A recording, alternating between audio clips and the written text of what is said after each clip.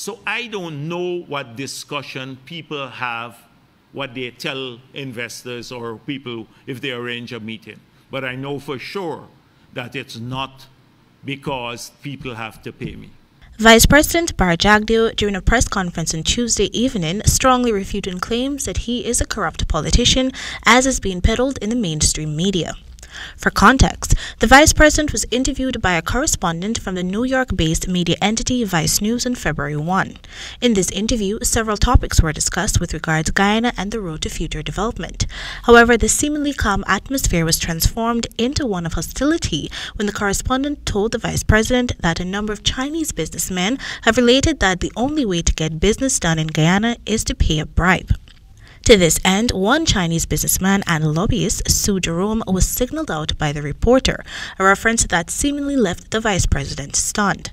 While he did not deny knowing Jerome, whom he said was a tenant at one of his properties, he ardently denied ever collecting bribes for contracts. He then accused the correspondent of having a hidden agenda aimed at making the leaders of Guyana look corrupt, as well as an attempt to throw the country in the midst of an economic feud between China and the United States. More so, while the journalist relayed that information about the alleged bribery was leaked by Su Jerome, the Vice President said that those claims were denied by the businessman. He claims this is a lie. He never said anything of the sort. But I'm not putting my head, because if he says that to someone, that's his business. But if I discover that he's doing that, then he will, even if he asks me to see somebody, I'll never see them again. He noted that the sources of his income can be accounted for, citing that he has no foreign bank accounts and that all of his financial statements have been furnished to the Integrity Commission. 2 years we have been in office, and for personally, last year I submitted, in fact the year before too, even in opposition, I submitted. Last year I submitted my statements of income and asset for the 2022. The Integrity Commission is among a number of constitutional commissions still to be reconstituted by the current government.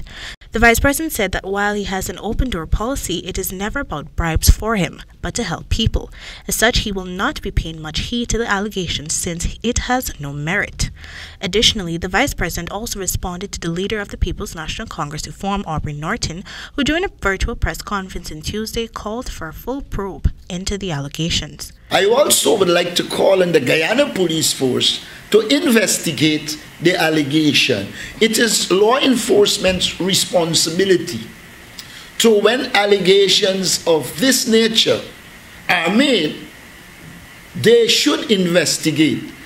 The question of whether the government will allow them to investigate should not arise, because constitutionally they are the Guyana police force, they are the law enforcement agency, and it should follow ipso facto.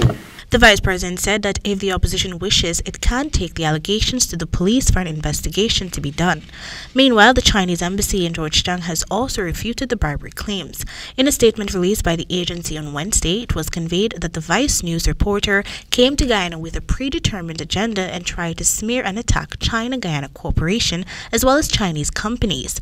The Chinese embassy said it is dissatisfied with and firmly opposes the violation of professional ethics by the reporter and maintain that Guyana-China relations remain firm. It also conveyed that Chinese companies operating in Guyana are following the local laws, international practices, and market rules, practicing in big projects through open and fair competitions, which is beyond reproach. For the HDP Nightly News, Kendell Richmond.